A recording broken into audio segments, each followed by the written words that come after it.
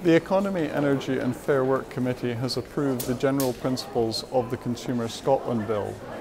The bill proposes a new public body, which is to strengthen the rights of consumers in Scotland.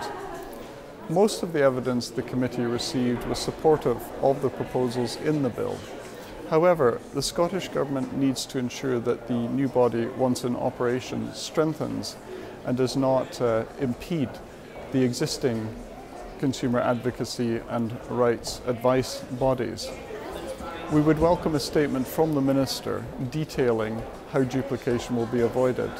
Finally, thank you to everyone who contributed to the committee. Our full report is available on the website.